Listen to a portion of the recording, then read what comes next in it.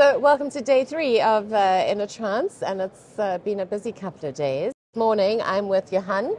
Johann is working in the Egypt region, which, as you know, is booming from a rail perspective. So what are you guys doing? I saw a media release recently that you're actually setting up a manufacturing plant there. Yeah.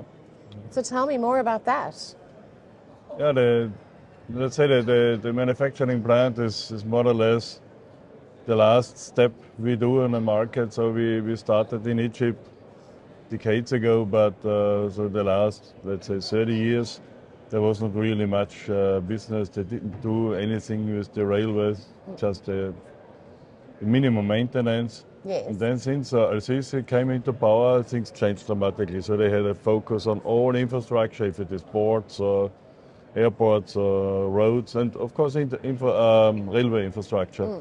And when we realized these ambitious plans, this master plan 2030, which they made, then of course we had also a focus on that. We are monitoring that, and so really they are doing a lot. So they try to encourage international companies to come on the market. They encourage their own construction companies to step into the business, into the railway business, because so far there was only one of them in this business active.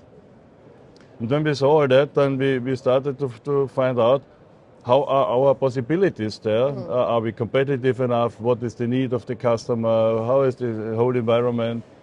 And we started then with offering and supplying then finally to the big rehabilitation projects. So then the last 2-3 years we got awarded some big projects, and then we saw that this is not the end. So this is really the beginning of a way they stepped in, and so there is sustainability.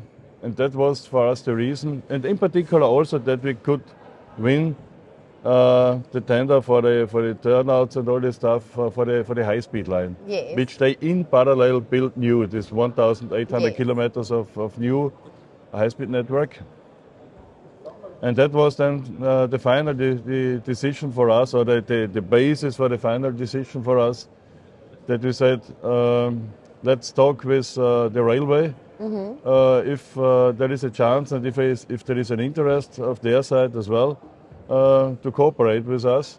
And this was the case, and the transport minister is absolutely in front of these ideas, is really backing us. And so we came to the decision, we do it, and now we are in the stage of let's say mobilization already. So we are very close to finalize everything, and think that by end of this month we will sign all the last things, and that we can start with the investments. Okay. And in parallel start production of the current